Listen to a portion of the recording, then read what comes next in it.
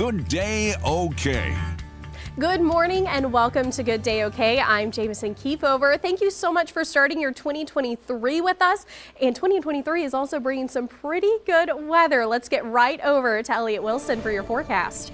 Yeah, it feels like we're in a bit of a tropical environment this morning because it is fairly muggy and warm out there. We got a stalled frontal boundary that basically runs along I-44. Got some clouds off to the west this morning. A couple of showers in the panhandle. We'll see these expand more as they move eastward, going throughout mainly this afternoon. But look at that stalled frontal boundary. It's brought quite a bit of variability in our temperatures. We're in the 30s and 40s off to the west. Near and south of I-44, we got temperatures in the 50s and even 60s in some of our southeastern counties this morning. But we do have some fog out there. This is something you'll want to be paying close attention to as you head throughout the morning, because this fog is going to be with us most of the morning. Very low visibilities in and around the metro right now. Down to the southeast, we're seeing some low visibilities as well. But in and around the metro, that's where our lowest visibilities are right now. So be mindful of this as you head out the door this morning. Showers and storms as you head throughout the afternoon. Some of them could be on the strong side, but after today, the weather's going to be nice and quiet as you head throughout the rest of the week. Once we get to midday, we'll start to see some rain move in from the west, but not really until about 1 to 2 o'clock will this start to move into the metro area.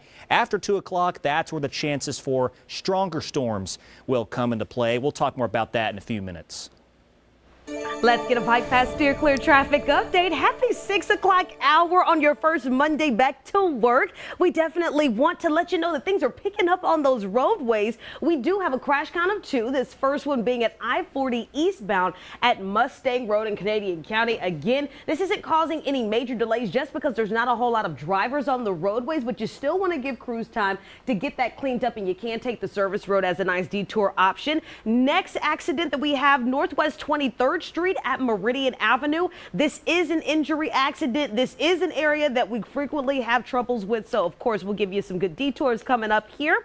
Your Pike Pass Steer Clear traffic cameras looking at near I-40 in May. You can barely make it out because of all of that, just I don't even know, like water on the camera, but that's okay. It looks like a smooth commute here, guys. Never wait more than 10 minutes for your traffic and weather together. We've got your back this morning with a reminder that city offices for the city of Oklahoma City are closed today, along with municipal court and household hazardous waste collection center. There's no trash and recycling collection. The makeup day is Wednesday. The Embark bus and OKC streetcars are regular schedules running just smoothly. And OKC Parks, rec centers, gyms, senior centers, and pools are also closed.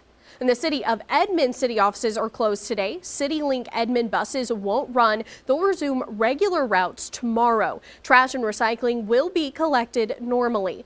And City of Norman's administrative offices are closed. They'll reopen tomorrow. The Norman Police Department's Administrative Division, Investigation Center, Records Division, and Animal Welfare are closed. Trash collection will happen normally. This week, crews will also pick up extra holiday trash like wrapping paper or boxes for Norman utility customers. And happening today, the new year also means new laws are taking effect in Oklahoma. Victor Park joins us live from the Capitol with how one law could affect those who sell items online. Victor. That's right. Good morning there, Jamison. So we are talking about Senate Bill 418. Now, this is also known as the Oklahoma Inform Act, and it basically says that any online seller must make sure that a third-party seller is authentic. Now, this is supposed to crack down on those people who try to sell fake or stolen goods online. But if the seller does not confirm or fails to confirm the product's authenticity, the store could face fines.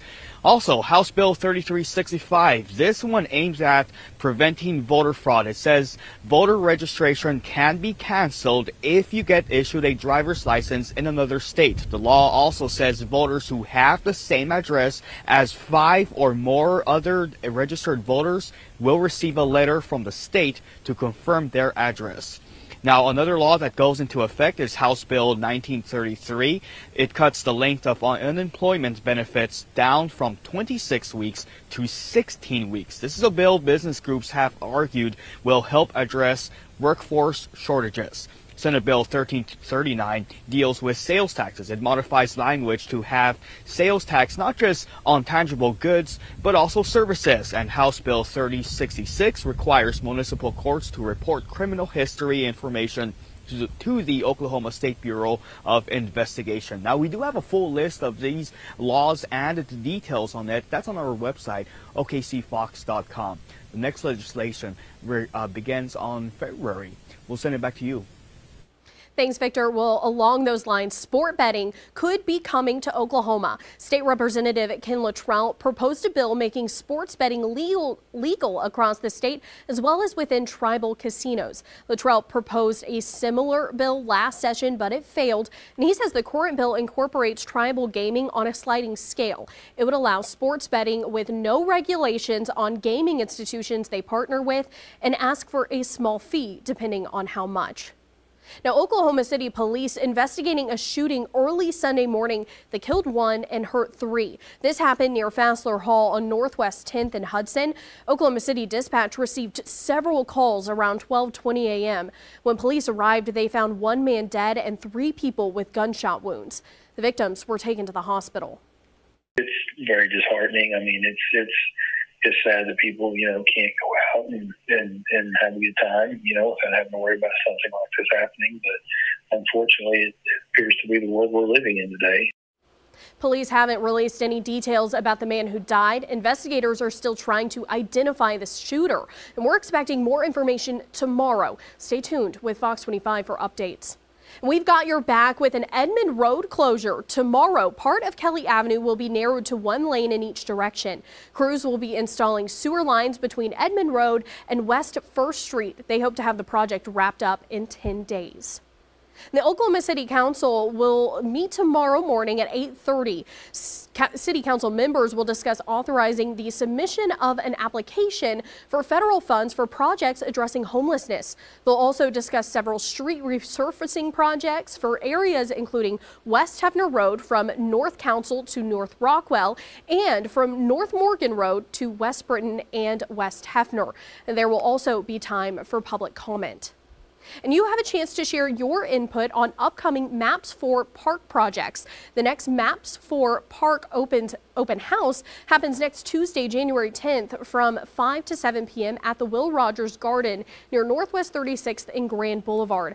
The open house will focus on Group D parks, which includes Belle Isle Park on Northwest 15th and Mark Twain Park on Northwest 1st.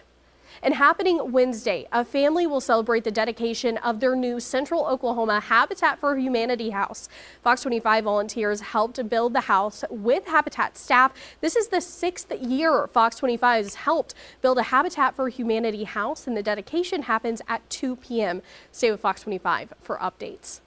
Now to your sports. Some good news for OU football defense tackle Isaiah Coe. He announced he's coming back for another season instead of declaring for the NFL draft. Coe announced his return on social media over the weekend, saying, quote, "Start off unknown, finish unforgettable." Coe finished the regular season with 2 sacks and added 1 in the Cheez-Its Bowl.